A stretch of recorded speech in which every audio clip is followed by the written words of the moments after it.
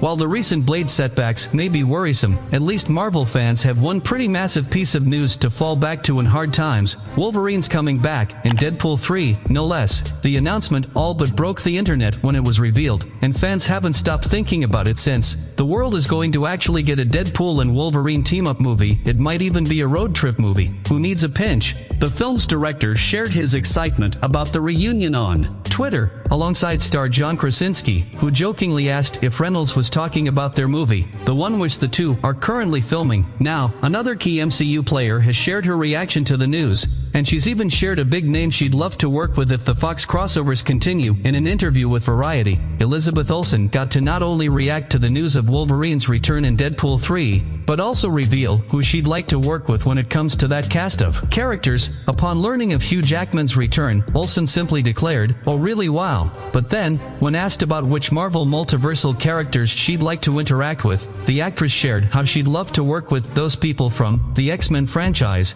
while also name-dropping Magneto himself. "Wanda and Magneto sign us up." Elizabeth Olsen's Wanda and Michael Fassbender's Magneto on screen together has been a dream crossover for a long time. In fact, many fans were convinced it was going to happen in WandaVision if Marvel Studios decides to keep using some of the former Fox actors before going all in on their own MCU versions. It feels like Fassbender's villain would be high up on the priority list. Maybe for Avengers Secret Wars. It's important to note that Hugh Jackman's return as Wolverine is almost certainly not Marvel Studios putting him in place to be the MCU's main Logan. The star seemed adamantly done with the role after his last film, so getting him to agree to Deadpool 3 must have taken some effort to achieve. Maybe whenever Olsen's Wanda shows her face again, the mutants will be there to greet her. That or her two sons, only time will tell. And Deadpool 3 hits theaters on September 6, 2024.